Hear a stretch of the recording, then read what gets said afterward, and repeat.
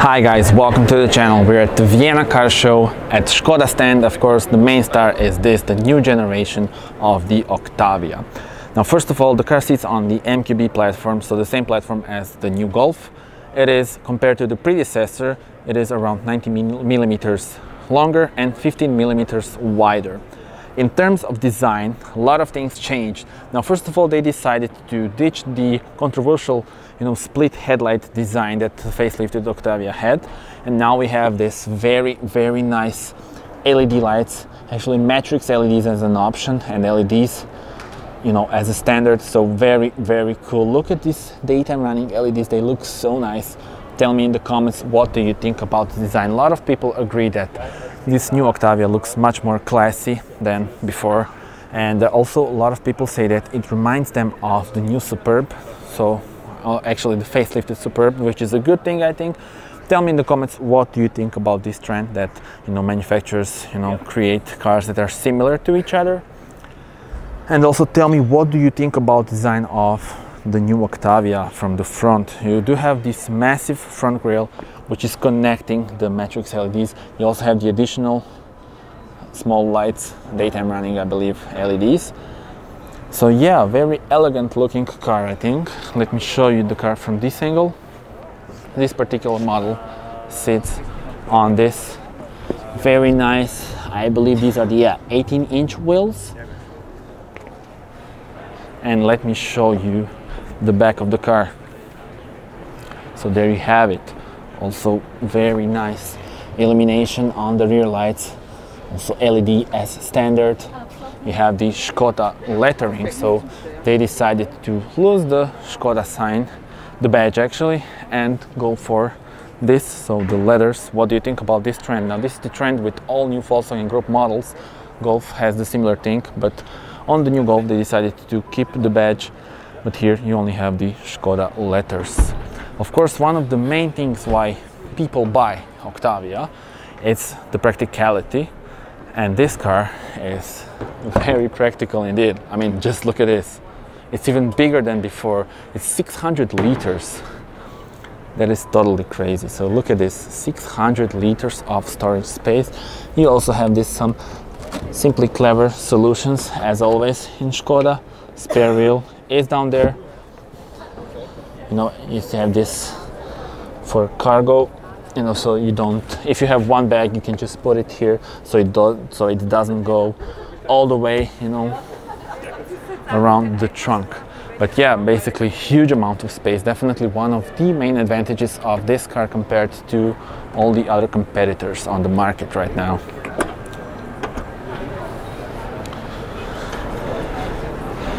So tell me guys, what do you think about the design? What do you think about the new Škoda Octavia? And do you think maybe that it's better looking than the Volkswagen Passat? That's gonna be an interesting one. So tell me your thoughts. And now we're gonna step inside and see the digital revolution, which is going on there. So let's check it out. Okay, so let's step inside and see what Škoda has to offer here.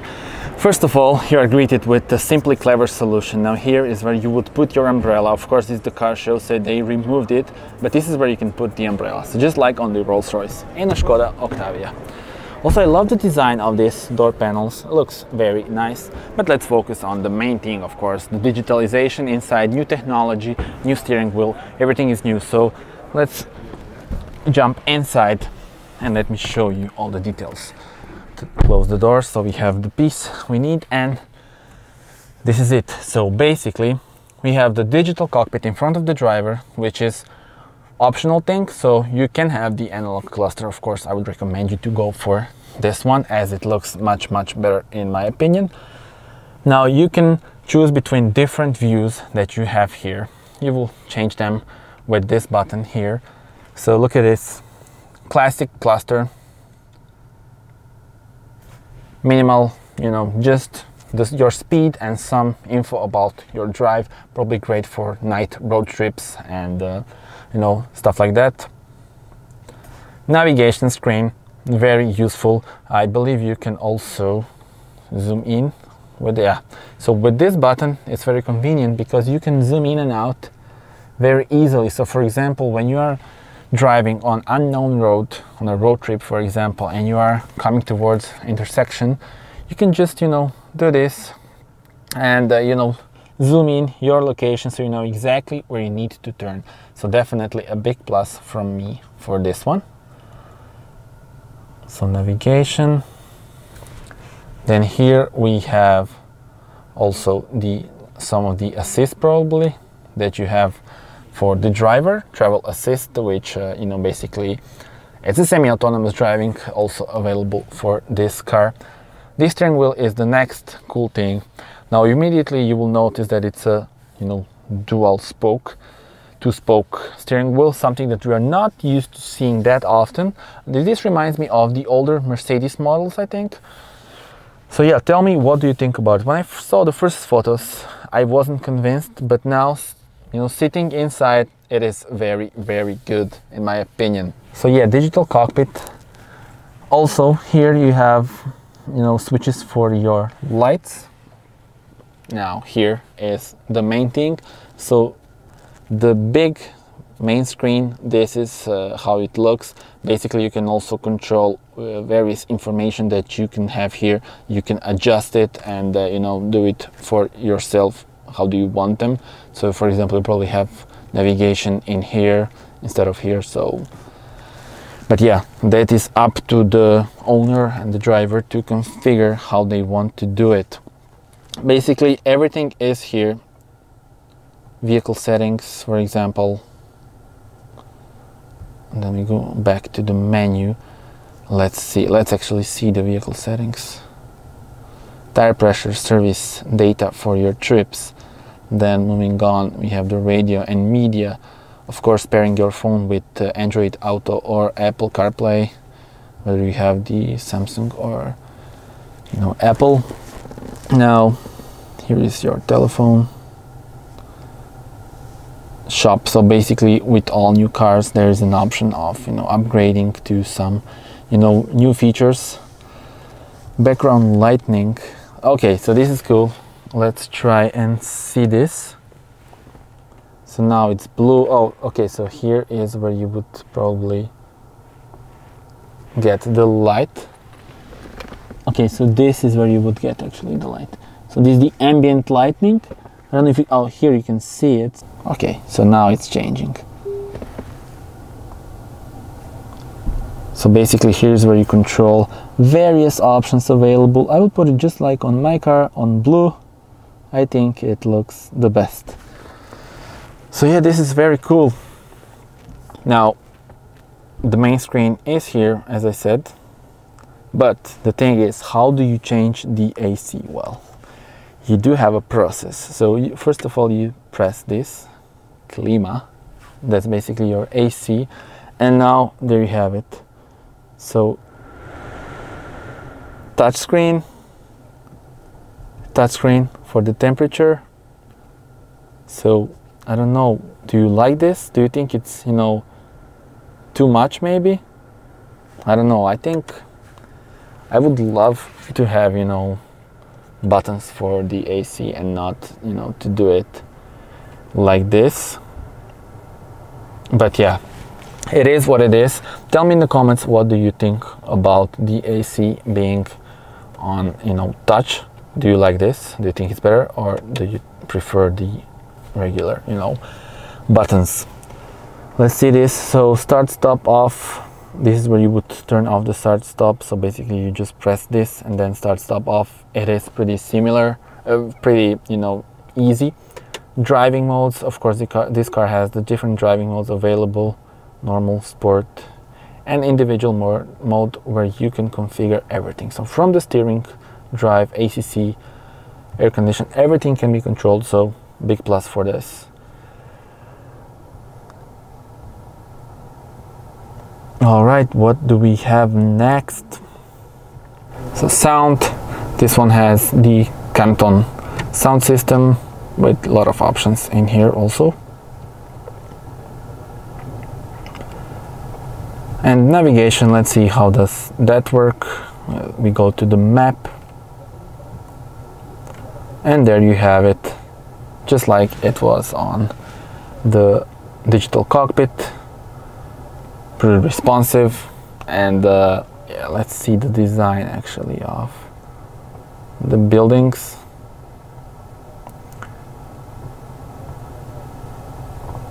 All right, yeah, so there we have it, 3D shape.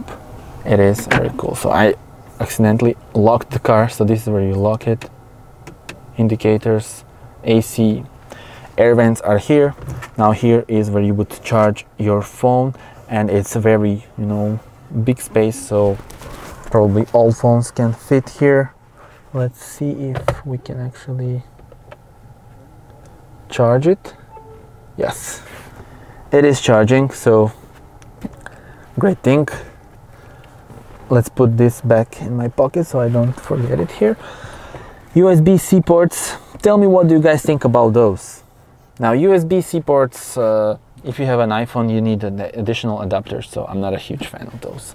But now let's focus on this. So this is the gear lever for, you know, DSG, dual clutch automatic transmission, and I think it's so cool.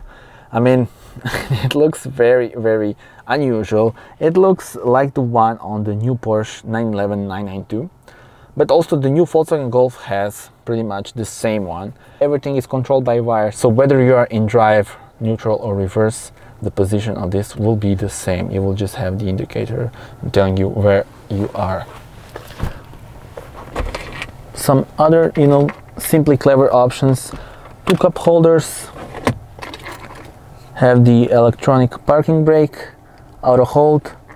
Now let me show you the new key. So this is the new key for the Octavia. I think it looks very elegant. Tell me guys, what do you think about it? And now moving on, some storage space here, but not huge really. And you can also, you know, adjust this. So this is a very comfortable place to be. The seats are also very nice and comfortable. Leather. This is interesting, cloth material. I believe you can also have the Alcantara in here. Head-up display is also available. Let me show you the glove box. Not huge, but decent amount. But of course the trunk is huge, as I already showed you. You also have this additional storage space here. So really very practical car indeed.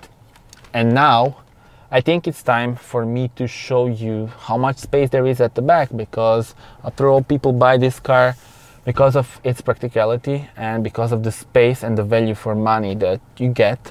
So I will adjust the front seat for myself, and now then I will go at the back to show you how much space there is. I'm 1.87 m, so let's see how does, you know, the back seat suits me.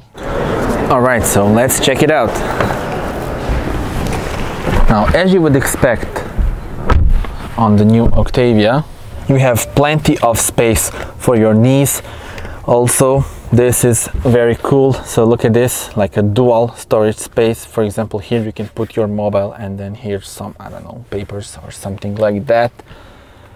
Also, let me show you how much I have for my head. So really a lot, and once again I'm 1.87 m, so this is really a huge plus, and definitely something that Škoda is really best at doing, you know, giving people, you know, additional value for money, and especially in terms of the practicality and the space inside. So this is really good. Let me show you how does, you know, this look from the, you know, back. Also, ambient lights are here. You have a very nice, you know, sunshade in here. This is where you control the AC. Buttons are here. This is cool. So you do have the heated option of the heated rear seats. Once again, 2 USB-Cs, not good for me as I have the iPhone, so I would need adapter. The view you have on the front is amazing, and look at this LED lights. Just touch them. Now this is really cool. This feels really like a premium car. And let me also show you here, I didn't even notice them. Also very nice.